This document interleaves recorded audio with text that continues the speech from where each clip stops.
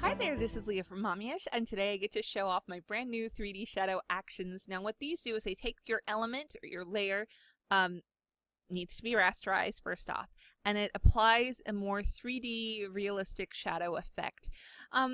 Meaning whenever you look at objects in real life, typically the shadow is a bit more dynamic. It has more than one depth to it, if that makes sense. So I created these shadows with that in mind to try to get a more ultra realistic effect digitally.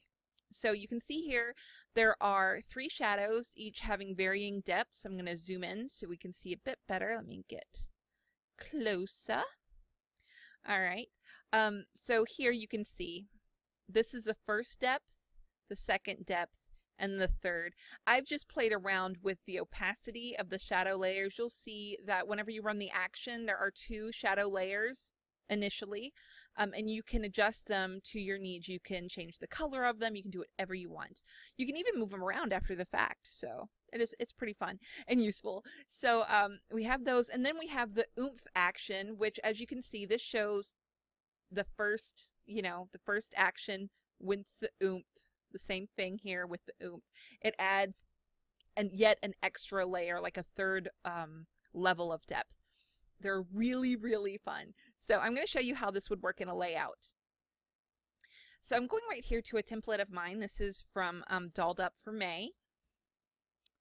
And we have this flower here, and it looks nice. I mean, the shadow's good. It might be a little hard now that I'm looking at it. I would typically, if it was just a layer style, I would maybe increase the size a bit so it was a little poofier.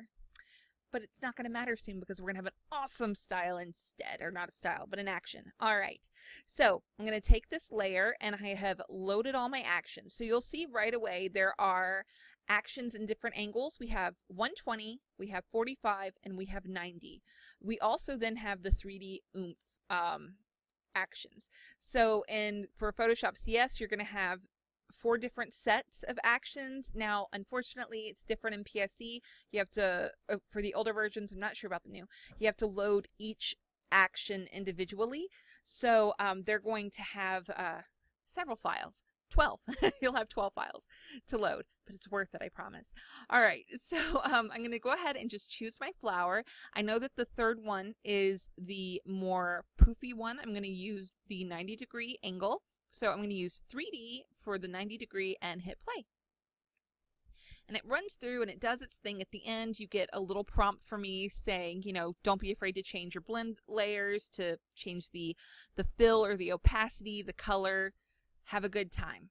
So we're just going to stop there. You can't tell very well right now what it looks like because I'm on this transparent background. But if I flood fill in white, you'll be able to see what this looks like.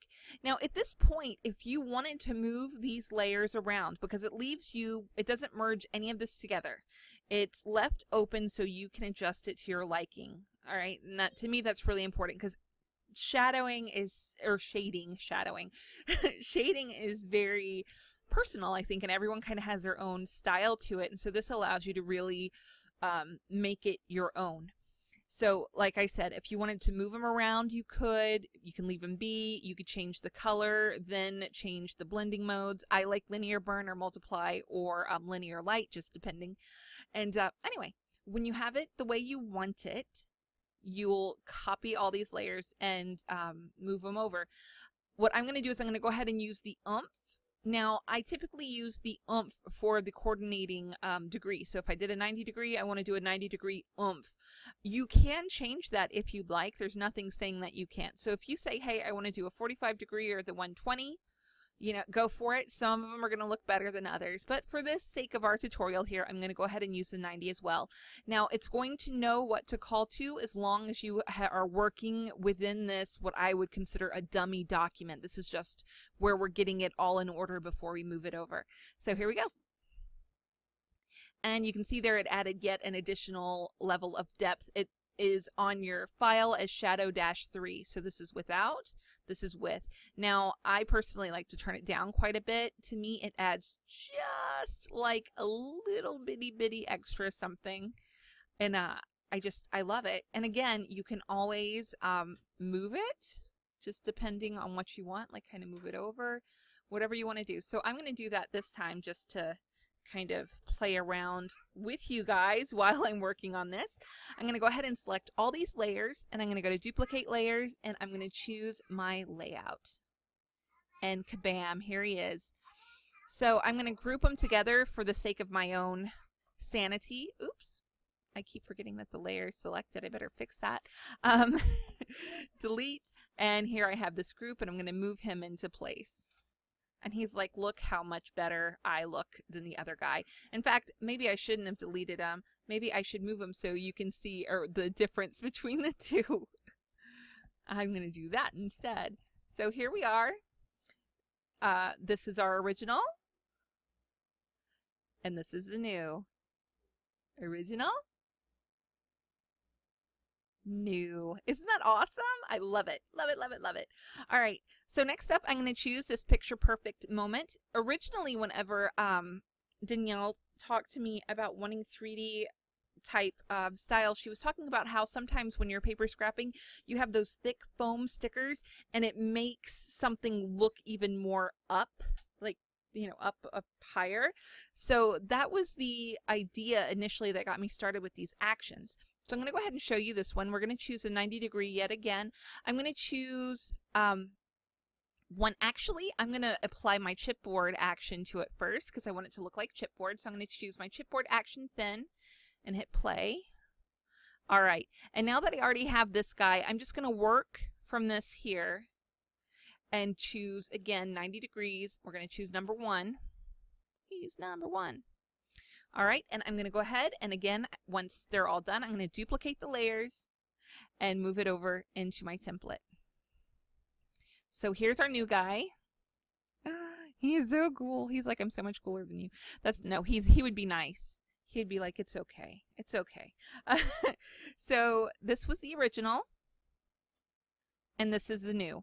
And again, so I've applied 2 actions. I did the chipboard action on it, and then I added the 3D action. And again, don't be afraid to play with your adjustment layers when, not the adjustment layers, but your blending modes and your opacities. Because if you feel like, oh, that's too dark, or maybe you want to move them to make it look more lifted, yeah, don't be afraid to do it. Just go for it. Why not, you know?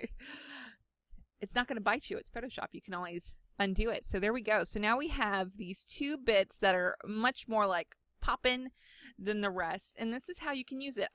Personally, I like using it on specific elements, not on everything per se, but on items that I really want to sort of stand out a bit more from the rest. So that's it.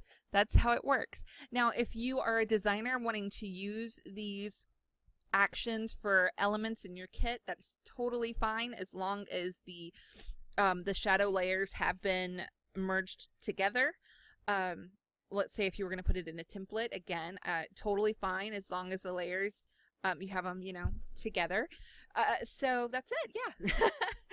And I really hope you guys enjoy this. I am going to show you a few more little examples quickly, kind of sped through so you can see it again in action. And I hope you enjoy. If you have any questions, please leave them below. Bye-bye.